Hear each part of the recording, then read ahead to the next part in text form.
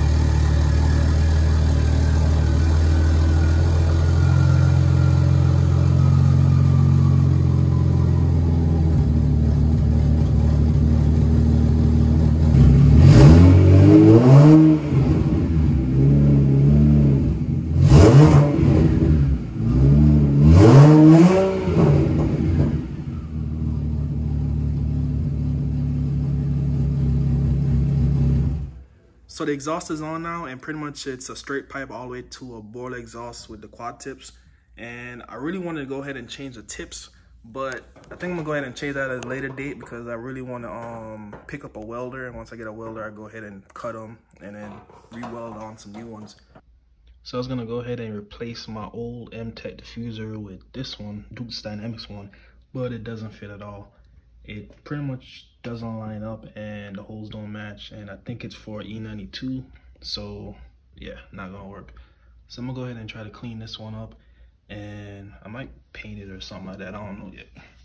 So here I have a box of all the replacement parts.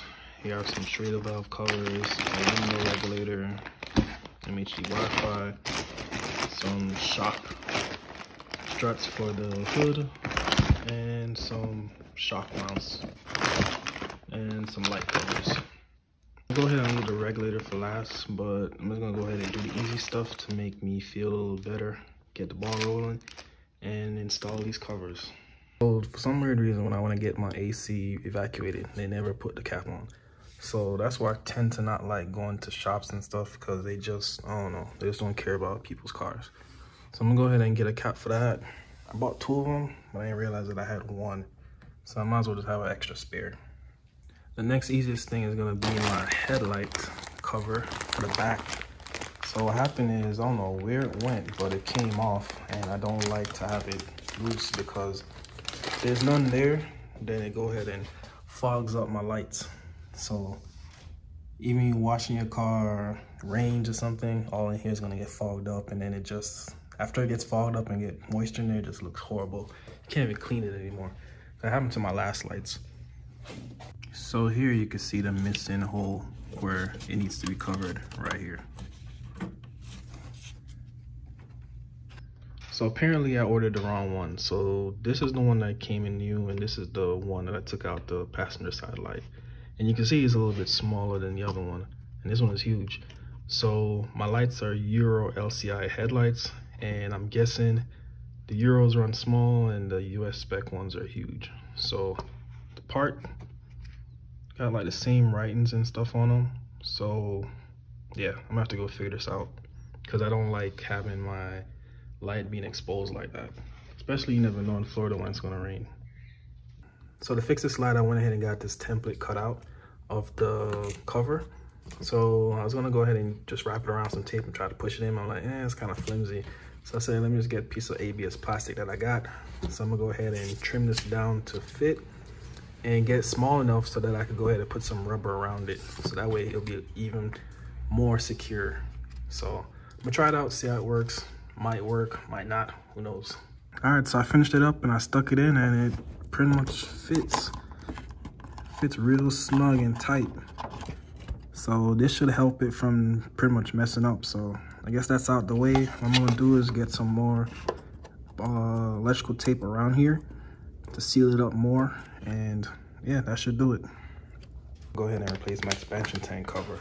So what happened was I opened up the reservoir and noticed that this was stuck down in there, and this came off in 2 pieces. Because when I was testing it driving around the block, and I saw coolant spewing out here, and I'm like, okay, coolant is supposed to, or at least smoke from coolant, and it's supposed to be on this side. Usually you see it on that side or something like that. So I assumed it was something from here. So when I came home, let it cool, open it up, I just saw this sitting in there and this broken. So still full of coolant. So I just gotta replace it and I should be good to go. Some point in time, I'm gonna go ahead and replace this whole thing, like aluminum one or something like that, but this is still brand new. This cover was, I pretty much picked it up at a junkyard because a friend of mine needed a cap, so I let him use mine because, hey, my car was sitting for a little bit, so I didn't really need it. And there you have it, brand new versus the new one. So, and easy enough, we're done. Next thing I gotta replace is my hood shocks. So I've been meaning to do this for a while because what's messed up is I got this dent in my hood because these failed on me, and I had the engine support bracket running across and it landed right on the tip part of the support. Let me see if I could pull it up. So this part right here, it went right through there in my hood. So I have the hood supported, and the only thing I gotta do really is just get a flathead and pop it in through here, and I believe down here also, and this will just knock it and it comes right off. So I'm gonna have to do it for both ends, so I'm gonna try and go ahead and knock that out right now. And it's complete now, and I'm so happy now that I can actually have my hood support open, and I don't need a jack handle to go ahead and pretty much support the whole thing. Now, this thing is pretty sturdy. See that comeback? So these are the last few things I gotta do. I have the MHD, that's pretty easy. Just stick it in and it works. I have the suspension, pretty much the strut mounts at the bottom for both sides. Pretty much the driver's side one needs replacing, but I just went ahead and replaced both. And the rear passenger window regulator. So I think I'm gonna do the window regulator. These, actually I don't really feel like tackling these today. I might do them tomorrow. I'm gonna go ahead and put this one in today. So the reasoning for these lugs is because for a while my car was like a parts car. So car I was working on needed some bolts. So I said, since my car's sitting, might as well just take them off. So only got 3 on here. So I guess I gotta replace them on each side. So that's an easy thing. I'm already gonna have to be taking off that wheel. So I'm just gonna leave these for now. So the door's already off. Got the glass supported. Put a little packing stuff down here so that in case it doesn't fall and break, that would be another issue. So the doors and stuff is over here, and this is the old regulator. So the motor's still good. So I'm just gonna transfer it over. So the issue is right here, it got stuck. So right over here, you can see where it broke. So I don't know why they made this thing out of plastic. This is the main part that fails all the time. This is like my 3rd regulator on this car since I've owned it, and I'm the 2nd owner. So from 50,000 miles to up to 170 something right now, all the other regulators are perfectly fine. They're on the OEM ones, the originals. And this is my 3rd one now. So I don't know, something about the passenger rear window regulator that just always goes bad. First thing I'm gonna do is I'm gonna go ahead and transfer over the old motor to this one. So it's just these T20. I'm gonna use a T20 to take these 3 off. So I'll take those off, pull it over, and we should be able to go ahead and start placing it back in. But man, this is like a lot of plastic. This thing is sure as heck gonna break again soon. So hopefully somebody go ahead and make a upgrade to this piece right here, because it's the piece that generally breaks.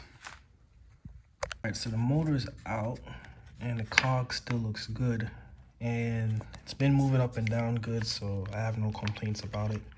So I'm just gonna go ahead and like grease it up some, and then cut this wire, put them in, and we should be good to go. All right, so now we're ready to put this in, and yeah, I'm gonna take that sticker off and weasel it up right here. But first, I'm gonna take these out, and I don't want the window to drop, so I'm not gonna record this part.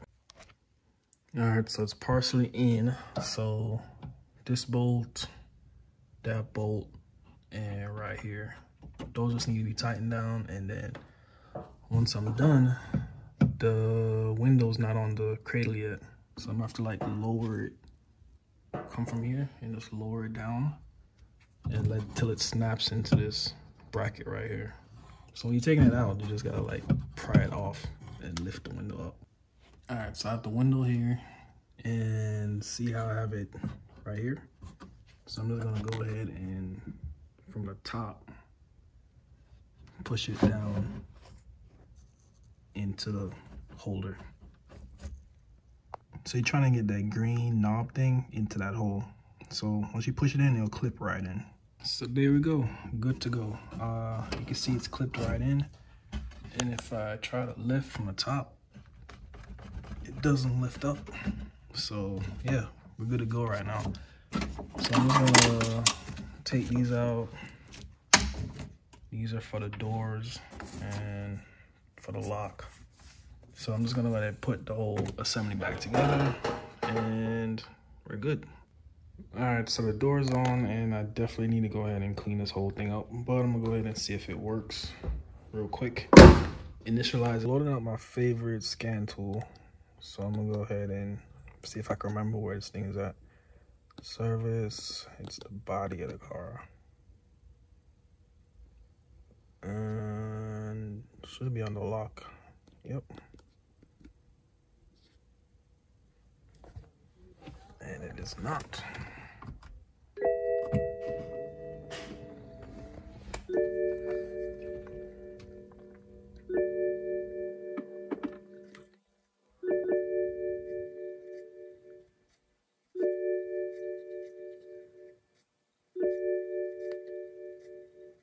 So passenger rear 4.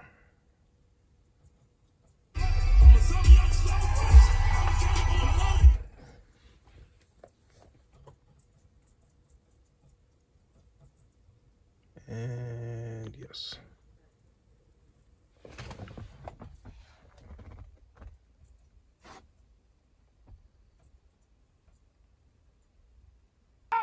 Hello, darkness, my old friend. I've come to talk with you again. So apparently I got some kind of electrical gremlin going on, because right now I am like pushing the buttons to open the window. It's an accessory too, and nothing's going on with the windows. So this the fronts right here.